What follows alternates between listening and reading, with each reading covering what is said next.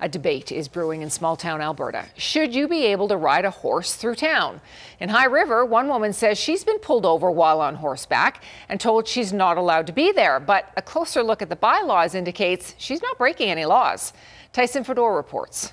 They've messaged me twice. Shelby Opheim loves horses. She buys them from unfortunate circumstances, rehabilitates them before selling them to a new home. They have also become a means of transportation over the last several years in High River. Didn't have issues till last year when people started complaining. Now, whether that was the poop or us being on the road, we're not really sure because nobody has told us. Opheim has video of her in the Tim Hortons drive-thru or crossing the Center Street Bridge. A little slower than a vehicle, everyone has to follow the rules of the road. I think most small towns like here, Cochrane, Langdon, places like that, I think should be allowed to have horses there. Last week she says she was pulled over for the 5th time by bylaw officers for breaking a traffic bylaw. She was not issued a ticket, but told to take her horses home. And it says we can ride horses, horse-drawn carriages, just don't ride in areas you shouldn't. Baseball diamonds, football fields, the schoolyard, common sense places. There's absolutely nothing in our bylaws that prohibits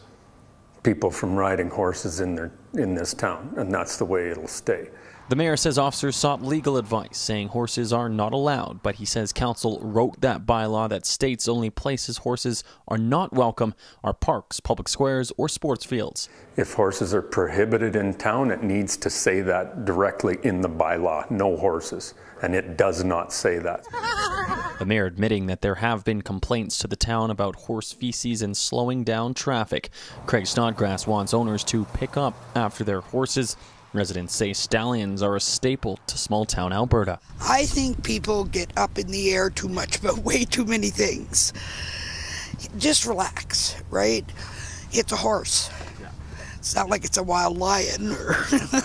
Yeah, I think it's a pretty good idea, and if people want to take a little ride, I don't see why not. Tyson Fedor, CTV News, High River.